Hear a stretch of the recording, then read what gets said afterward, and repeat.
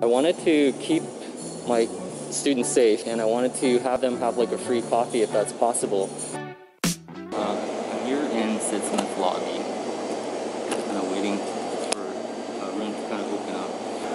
Before that though, I actually heard from one of my colleagues who is on Twitter that, so I actually have a Second Cup rewards card here, and I was told that maybe one thing I could do to keep things safe and socially distant is to maybe just take my barcode at the back. Sorry, I'm not going to share it with you, but the barcode at the back, and send it out to my students, and that when it gets scanned, that it could be used as sort of a free coffee wherever they're at, whether they're coming to campus and they can do it socially, safely by themselves, and I'm not going to be directly involved, or they can do it from home as well. So I'm going to try to see if that works, and let's see how good the quality is.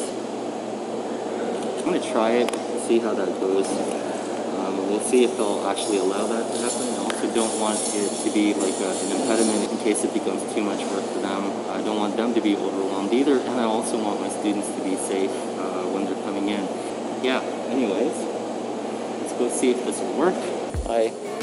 I'm wondering if I can try something. I wanted to keep my students safe, and I wanted to have them have like a free coffee if that's possible. I'm wondering if I give them this picture, can they scan it and can they get free?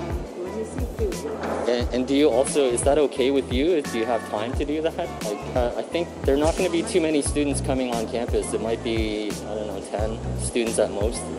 Let me just try, for example, see the buttons on the card. Yeah, okay. See if it works. I think it will. Send them or give them the picture, and then when they come, they can show me the picture. And thank you so much. Okay, I will let them know. Thank you for keeping everyone safe. Okay, well, I think it's gonna work. We'll try, and if it doesn't, I guess we'll find out later on. But we'll see. Thanks for the suggestion on Twitter. We want to just figure out new ways to keep students safe. There's no personal information on that card. I actually made a dummy version of it, so I don't think there should be any issues. I have a lot of free points left over from last year. I don't drink coffee anymore, so I might as well try to figure out ways to get students to make use of this.